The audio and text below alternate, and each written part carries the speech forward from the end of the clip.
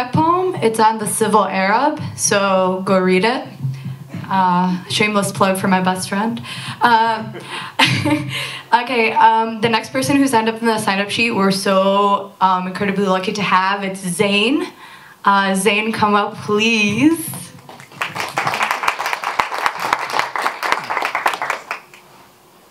Hey everyone, I'm Zeyn Joukhadar. My pronouns are he and him, بالعربي هو.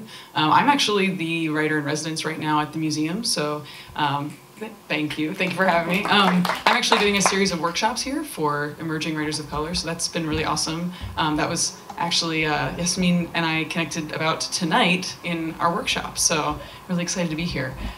So I will just read one poem in keeping with keeping this moving along. And it's called Time Lapse with Uprooted Trees and Disembodied Animals. At birth, I was declared the field of wheat to which a man might one day take a scythe. There was no swollen pea between my thighs. This was my first sin. The boys believed summer was made for them. Days were for peeling twigs from birches and burying the wet shoots. White boys were wildfires, and they came for us first. Back then, every brown girl knew what boys took from our bodies behind swamp maples. We had yet to open to the unwanted blossom of our blood. Scientists say the vagina has its own heartbeat, a thumping pulse. I learned it was a sin to kiss girls because then who would have need of men? I bellied the stones of guilt long before I realized a boy with two hearts was something you could be. Sometimes they still kick.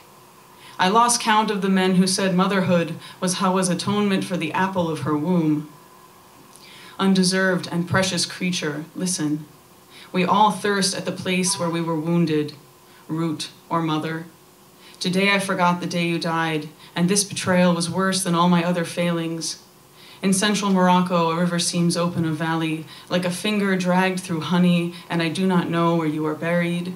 It will never end, this raising, this harvest, and no one knows what grief throbs in the flesh of birches mourning bloodied daughters. I have seen the knife that uproots failed mothers. One day I will crouch in a field, and a copse of them will thirst, lift their limbs, and pick their way toward the ocean. The sun will redden.